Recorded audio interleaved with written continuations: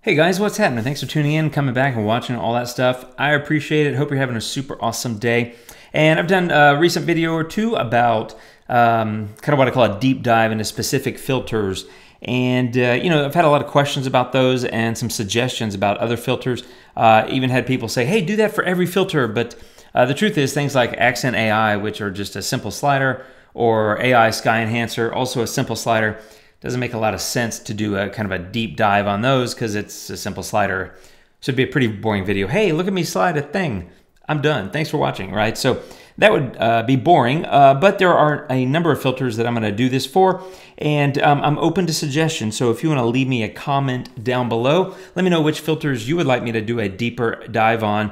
I've pretty much already done raw develop with both the adjust tab and the lens correction and transform stuff. Those videos I can put up here, but those I did a while back. But there's a number of filters that I can cover, and I'll plan to do that. So today's video is about dodge and burn. So that's a technique whereby you can either lighten or darken specific parts of the image. So let's just hop into it. Once again, I'm starting with a gray piece of paper. Dodge and burn is a simple filter, I guess. You click on Start Painting, and you come over here, you have either Lighten, and when you're on Lighten, you have a plus. So Lighten is dodging, so dodging is lightning, if you will, and Darken is burning, or burning is darken. So when you click on Lighten, you see you have a plus in the center of the circle, and when you click on Darken, and I've got a minus in the middle, you can also see that you can change the size. So you can adjust that, and you can also adjust the strength from 100 down to, as low as you want. So I'm going to go to 100 here just for example purposes, and for lighten, and my size is at 100. That's just kind of random, and you can see it just lightens the photograph, right? Pretty simple. If I wanted to darken, I can just come over here. Again, I'm at 100. I just left the mouse at the same size, and there you go. You can always hit reset, which gets rid of all of it. I'm going to go back to lighten a little bit, and I'm going to go back to darken a little bit, and then I can hit erase. And if I hit erase, I'm getting rid of that, and I'm getting rid of that, right? The thing is, sometimes it's hard to tell where you've painted and where you haven't, because the filter does not show you a mask. You got to be careful with the erase button. If you overstep something between like a sky and a building where it's really light in the sky and dark on the building, it'll be kind of easy to tell. But in shadowy areas where you've lightened it some, and it can be hard to tell. So just be careful is really what I'm saying there. And then, when you're done, you're done. You also, let me go back to this so I can show you the amount slider. So lighten and then darken, and that's just a random stroke across there. Also, the amount slider is like an opacity slider, so you can see how that is affecting the image. And so as you lighten or darken specific parts of the image, you can adjust the amount overall by using that slider. So I'm just going to kill that because nobody cares. I'm going to say don't save, and I'm going to get a photo. Okay, so here we are. I'm going to say start painting, and I'm going to go to lighten. I'm going to go strength. I'm going to go about 60. No, I'm going to go, how about 65? And size, I'm going to go bigger. I'm going to go something like that, simply because a lot of the photo is dark. And so I'm going to come over here and start painting and lightening up the edges of the photo. As you can see, I'm doing that. The buildings are getting lighter, as is the street. And like I said, the thing I wish they had is a masking button so I could click and see where I've lightened or darkened the photo. I don't know how they would implement that, but it would be really handy to have. There's the before, there's the after, a slider before and after. You can see quite a bit of difference there in the shadows. So already I've had a huge impact on the photo.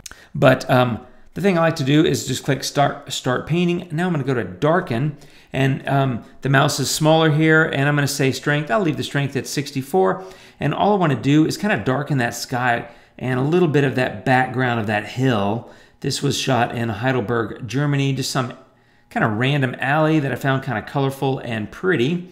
But there we go, something like that. And I'm going to say done. So once again, before and after, I'm kind of rearranging the light. But again, you can always continue to say start painting and just click on it again and again. So I'm going to say lighten, and I'm going to go strength, and I'm going to go a bit higher. I'm going to go, let's say 84, and I'm going to drop the size.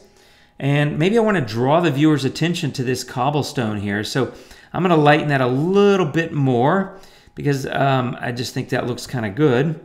And, you know, again, as you can see, I've already lightened it quite a bit, so it's getting harder to tell where I've lightened and where I haven't, because the difference between what I'm lightening now, which is this strip of cobblestone, and the edges here, these darker cobblestones, it's getting a little bit harder to tell. So there's on and off. There's before and there's after. You can see I think I've done a pretty good job of rearranging the light. Now what I'm going to do is I've actually got this photo I've already edited with that and some other filters just to show you how much more you can get out of it with a couple of more things.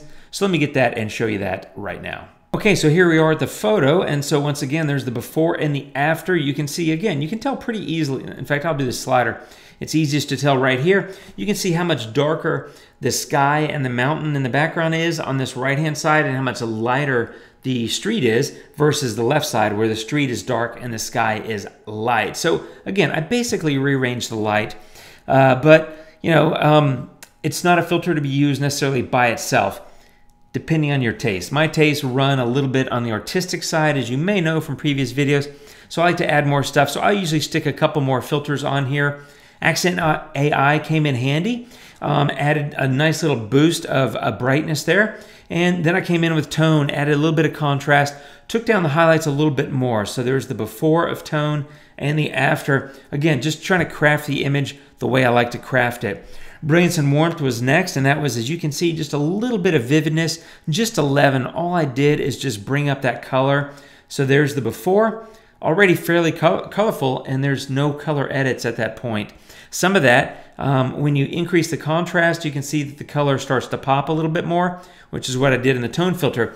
But then I added brilliance and warmth just to give a little bit of that. And in fact, I might even warm it up a tad. I like that pop of yellow, and I don't want these cobblestones, especially in shadow, will have a tendency to get really blue or kind of purple, depending on what you're doing with your colors.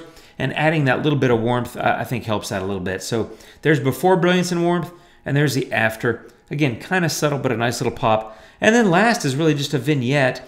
And as you can see here, I did a place center, and I kind of placed it at the end of the alley, which is not the default. The default is dead center on the photograph. I put it over here a little bit just because I want to draw the viewer's eye down the street. So you might be saying, Jim, all the editing here is really all the other stuff. And you know, a lot of the editing here is the other stuff, but let me show you, if I turn off dodge and burn, what the photo looks like.